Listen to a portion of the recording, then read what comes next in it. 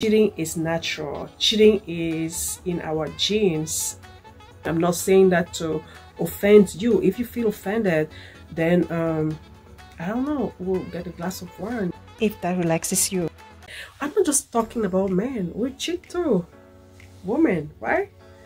Oh, there's a lot of women than men. I don't know, statistically I cannot prove that.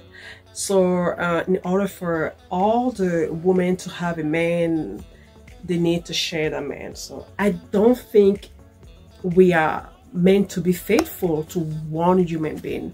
You're not going to tell someone to only eat steak for the rest of their life, or to only eat chicken for the rest of their life. I'm not comparing the human being to food. Let me see. Am I?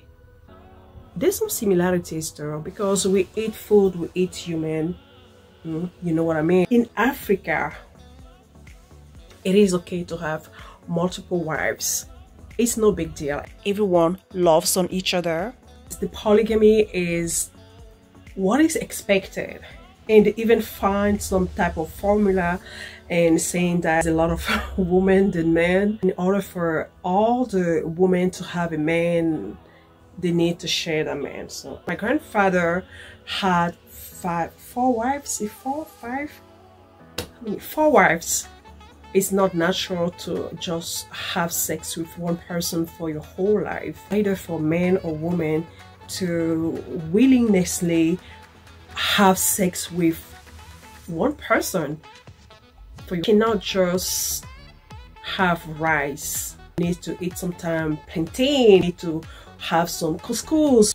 There's so many stuff to explore. Sometimes you want a ratchet girl, like a ratchet nasty. Sometimes you want a woman that is more structured, more politically correct, and sometimes you just want the person with ingenious person that is seems to be very fragile and delicate. So it's okay. The same thing, you have a good man at home. Sometimes you just want someone who grab you by your head. By the way, when I say grab, it's just grab. Don't come and touch and try to see what's in there. Yeah, sometimes you just want that person, and your husband's not that person. Someone kept on emailing me after I upload the video about should you tell your partner if you ever cheat on them. My answer didn't change whatsoever. You shouldn't cheat if you can, but if that happens to you, just don't tell. You don't tell people. I'm not gonna come and say I cheat on you. Matter of fact, if you think I'm cheating on you, it's on you. The burden of proving that I'm cheating on you is on you. I'm never gonna confess. Never ever gonna confess. African, we don't confess stuff like that. The flesh is very weak sometimes. You know, it's not always easy. You know what to do. You know, I know I gained like 70 pounds. I'm not even kidding. I've gained 70 pounds. I know what to do, but I'm not just doing that. It's not because I don't love myself. I love myself because I love food, but I love myself too, but I can't decide. So it's just a love-hate relationship. The same thing, you might love your partner, but you can resist. But you shouldn't be punished because you went out and I don't expect my partner to be faithful because it's just unrealistic. It's not something that is natural to us as human beings. It's not natural, and I'm not gonna condemn someone or kill them because they have a sexual relationship or intimate relationship with someone else. That was not me. Even if we are in a committed relationship, it's gonna happen. Now it's up to you to be open to your partner, let them know and see how they deal with it. Or don't tell them if they don't know. It won't hurt. Cheating is very overrated. People are tripping over their partner. Cheating is always something about have you ever cheated? Once a cheater, always a cheater. I was watching a marriage boot camp, and people seem to now move on from cheating situation because you guys have high expectation. You know, I don't believe we are meant to be a one-person partner. It's not a big deal. Maybe coming from an African background, we have the polygamy. It's just for men which is not fair. That's the only thing that I don't think is fair, that a man could have as many wives but not a woman, and is legal. But coming from that background where you used to share your husband, your partner, without any issue, people get along. You gotta let people do what is good for them. We gotta stop judging people. We gotta stop wanting people to be at some level. We gotta let people live their own life. I don't think we are meant to be faithful to one human being. You know, come on. There's so many countries, there's so many outfits. Today you want to wear pants, tomorrow you want to wear a dress, the next day you want to wear shorts, you want to wear, I don't know, a suit. The same thing, you have a lot of food. Today you want to eat banana, fruits, vegetables, carbs, meat, all type of meats. You're not going to tell someone to only eat steak for the rest of their life, or to only eat chicken for the rest of their life. Today you want to eat some rice, and tomorrow you want to eat some pasta. The day after you want to eat. I'm not comparing the human being to food. There's some similarities though, because we eat food, we eat human. You know what I mean? And in both situations, we have satisfaction, we have pleasure. You guys should stop tripping about, oh my gosh, you're cheating on me, oh, it's cheater, whatever. Don't expect people to be faithful. I don't think we are meant to be faithful. I don't.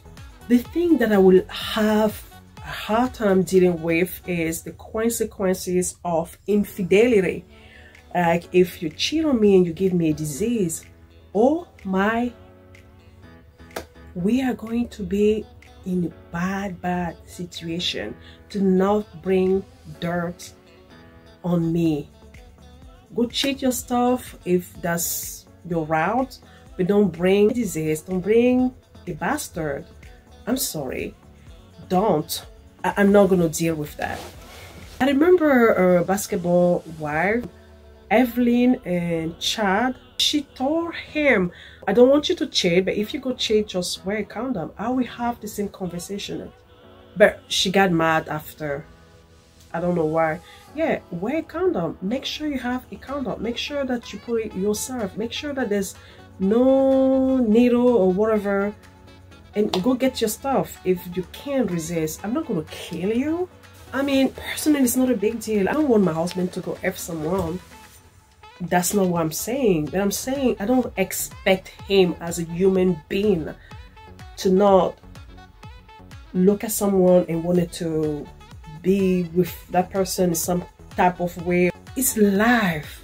Life comes with cycles. Cycles come with ups and downs. So you don't expect someone to be at the same level every single time. It's draining. You don't ask that to your husband, you don't ask that to your wife, you don't ask that to your partner. So cut them some slacks if they cheat. It's no big deal. It's no big deal. Like they used to say in Africa, there's not a lot of men for each woman, so it's okay for a lot of women to share men. Statistically, I can't prove that, but it's just I don't know who came up with that. It's funny to me. It's funny to me. It's really no big deal. It's really no big deal. No. So that's my 2 cents about the subject.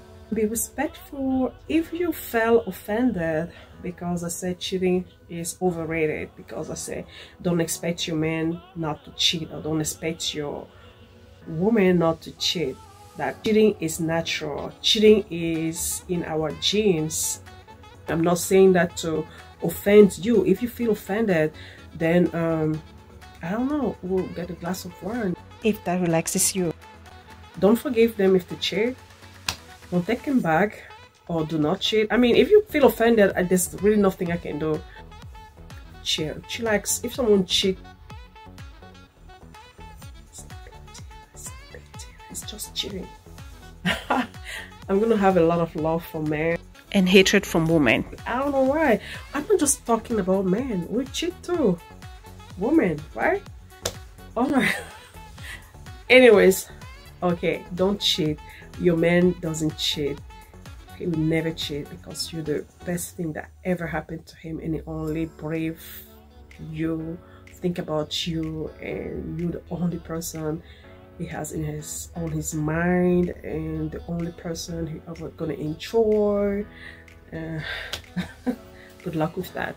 When I took my vows, I said for better or worse, till death do us part. So if cheating is the worst part, you just deal with it. Au revoir mes amours.